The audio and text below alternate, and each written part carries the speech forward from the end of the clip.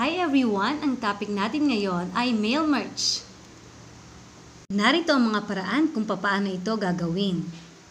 Una, siguraduhin may MS Office sa inyong computer. Piliin ang Microsoft Word.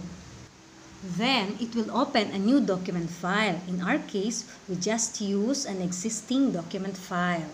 So, sa mail merge, dalawang file ang kailangan natin. Isang master document file, kung saan ito yung file na na-type na natin, at isang data file na gagawin natin para mai-insert natin dito sa ating master document file. So, since meron na tayong master document file, instead na mag-type pa tayo, ay gagawa naman tayo ngayon ng ating magiging data file. Alright? So, kung paano natin gagawin ang ating data file, ito ang ating mga procedures.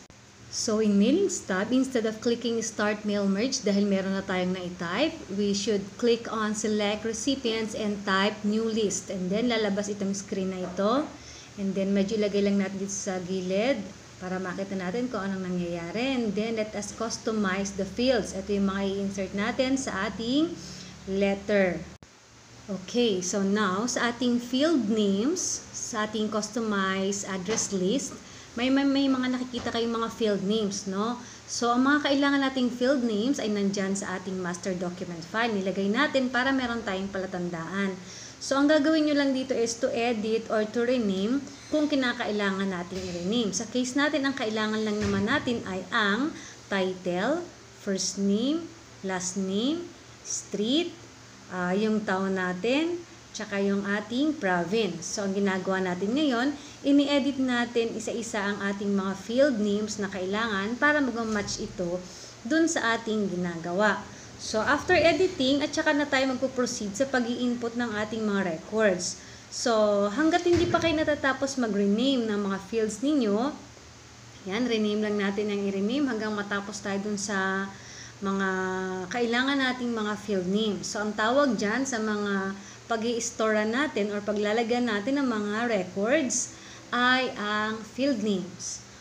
Okay.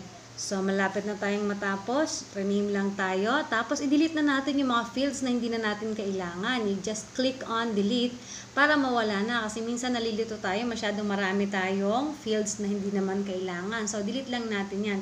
Then, right after, pwede na tayong mag-click ng OK para matapos na at makapag-input na tayo ng ating mga records. Alright, so kompleto na tayo. Check natin isa-isa. Kompleto na yung mga fields na kailangan natin insert sa ating master document file. So, click on OK na tayo.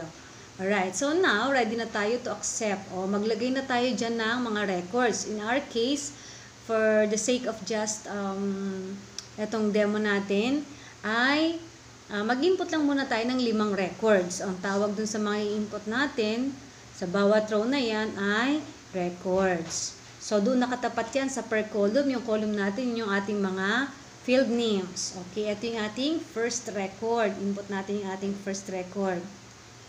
Pag natapos natin i-input yung ating first record, click on New Entry para makapag-create tayo ng panibagong entry. So, makita natin yung pinaka-last natin, ha? Pinaka-last column natin.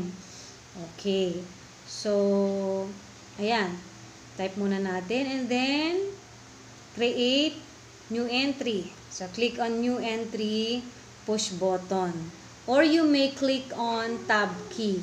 So, sa tab key para maka-create din kayo ng panibagong record. So, input pa rin kayo ng record hanggang makakalima tayo ng records. In your case, ang pinapa-input ko sa inyo is at least 10 records. So, para ma-feel ninyo kung gaano at paano magbe-benefit sa inyo yung paggamit ng mail merge.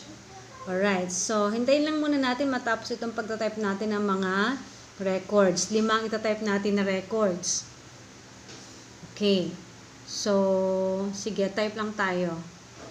Ganito lang kayo magtatype, ha? Arrow key lang kayo. And then, ayan. Sige, type pa tayo. Okay, type lang per column ng mga records nyo hanggang sa makakalima tayo ng record. Okay, we have 5 records now. So, just click on save and isi-save na natin ang ating data file. Alright? So, after saving the data file, ready na tayo to insert this file sa ating master document. Alright, so tanggalin na natin, iayos na natin itong ating date kasi permanent naman yung date natin, kaya lagay na natin talaga yung constant na date. Alright, so hindi naman magpapalit-palit yung date niya. Alright, how about the title? Okay, first name and last name. Yan, tanggalin na muna natin lahat yung ating palatandaan. Alam na natin kung ano ipopwesto natin dun sa mga portion na nilagyan natin ng tanda. Okay, pati yung, ayan, tanggalin natin to. Alright, tapos iayos na natin. Yun yung mga pwesto kung saan natin ilalagay yung ating mga fields. Alright, so insert merge field na tayo. Title, and then we have first name, and then we have last name. Lalagyan natin ng space in between para maganda naman yung arrangement. Alright, lagay natin yung street, lagay natin yung city or town, and lagay natin yung ating province. Alright, magpapalit-palit siya, no? Okay, i-arrange natin yung ating letter. I-ayos natin, no? Kung may mga kinakailangan nating i-adjust. Okay, so pwesto na natin yung ating, yan. Okay, ayos tayo ng konti. Alright, so dito sa baba naman, yan. Tanggalin na natin yung space. Then, syempre yung ating title, add tayo ng space, and then yung ating last name. Okay. And then now, kompleto na. Nailagay na natin lahat ng ating mga field names. Okay, so ready na tayo para makita yung resulta. So what we're going to do is, okay, click on preview results. Okay, so pwede na natin pindutin yung preview result. Ayan, anong nangyari? Napalitan na yung ating mga field names ng mga records. Okay, so now, pwede na nating tingnan natin. Okay, nakikita natin na per record. Yan. So, for every record na i-click natin, ayan, nagpapalit-palit siya. So, since we have only 5 records, 5 lang yung makikita natin dyan. So, definitely, automatic tayo nakakapag-create ng 5 record or 5 document agad-agad. So, kung meron tayong 100, automatic 100 rin yung mapoproduce natin. O, tingnan natin dito sa resulta. Ganyan kapag magpiprint tayo. Pero since hindi tayo magpiprint ngayon, ititingnan na lang muna natin yung result dun sa edit individual letters. Okay, so ganito ang magiging hitsura niya. Okay, mapapansin niyo, 5 na agad yung ating letter. Hindi na tayo magka-copy-paste para magkakamali tayo lagi. Okay, ganun lang kasimple mag-mail merge sa Microsoft Word. So, after this, isi-save nyo lang itong document na ito at pagkatapos, isi-send nyo sa email ko.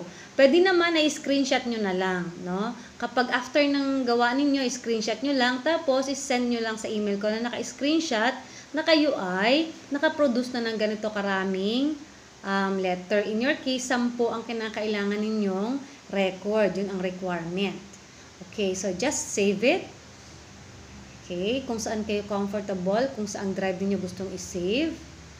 Okay, in my case, sa desktop ko i-save kasi para madali kong makikita. Okay, so name it the name that you would like to use as file name of your document. So, sana ay nakatulong sa inyo itong video na ito para magawa ninyo ang ating activities. So, sana may natutunan kayo today sa ating mail merge. So, wala namang limit ang panonood. Panoorin nyo lang hanggang hindi ninyo nakakabisado ang steps. Okay, so thank you for watching.